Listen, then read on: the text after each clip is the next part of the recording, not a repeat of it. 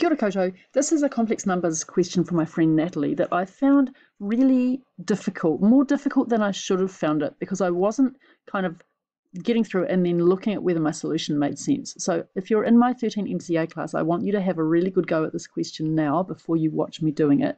So just pause the video and try and work your way through. It looks pretty innocuous. It's just got a little bit of a twist in it compared to the kind of matchy complex numbers questions that we see in achieved and low merit questions. It's a little bit harder than that.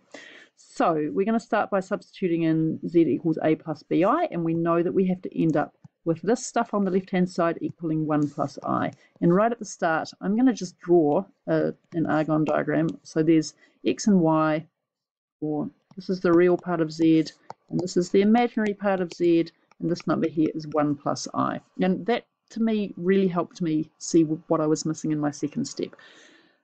Okay, so z is a plus bi. We've got 1 over a plus bi plus 2 over a minus bi is equal to 1 plus I. I'm going to do this part quite quickly.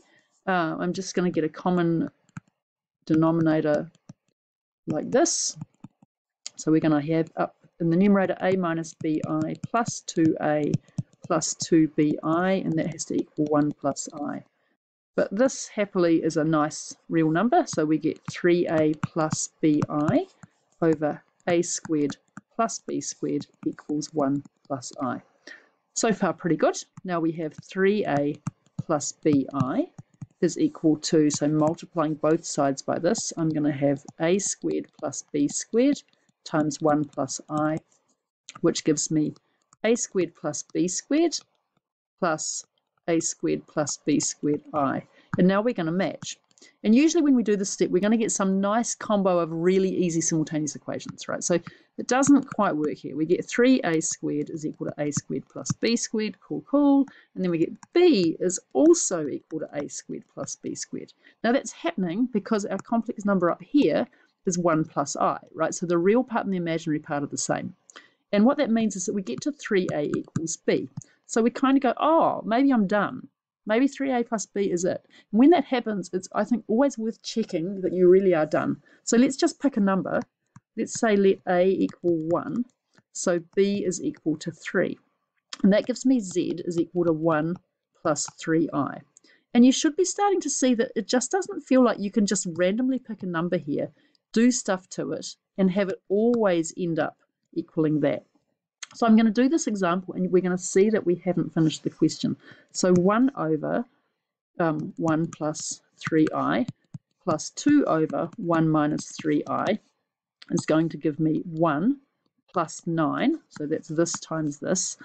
And then I'm going to have 1 minus 3i plus 2 plus 6i, which gives me 3 plus 3i over 10. So you can see that that does not equal 1 plus I. So we're not done. What else can I do? All right, let's go back up here. We've got this condition now, 3a equals b. And we know that 3a has to equal b, but also that this has to be true. Right? So we did all that stuff, and we already found that 3a plus bi over a squared plus b squared is equal to 1 plus I. So what I'm going to do now is I'm going to replace b with 3a, and then I'm going to go ahead and solve.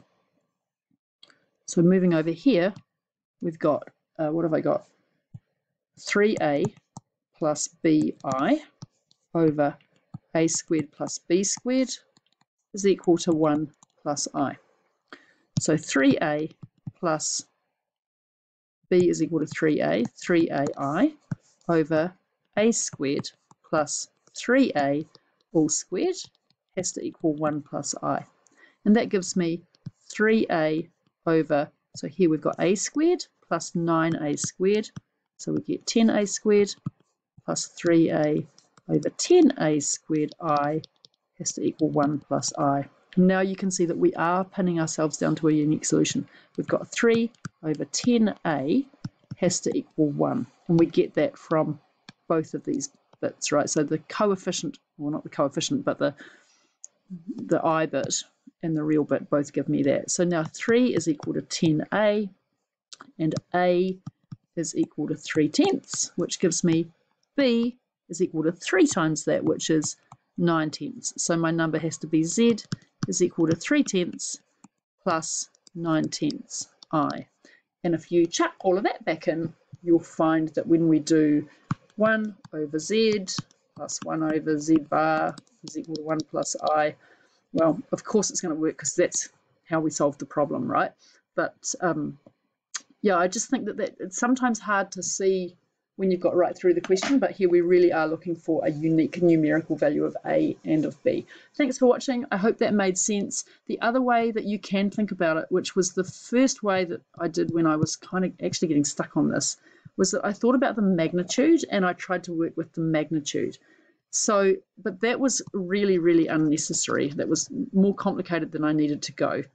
But if you were going to do it that way, what you could do is you'd work with the magnitude of whatever we had here, so 3a plus bi over a squared plus b squared is equal to the magnitude of 1 plus I. And of course you're going to get to the same thing, right? The magnitude here is root 2, blah, blah, blah. So that worked as well, but a much messier way to do it than the way that I just did it now. Thanks for watching. Hopefully if you're in my class you found this question okay. Just let me know if you've got any more questions on it or any other complex numbers questions that you're revising that you want me to do a video of.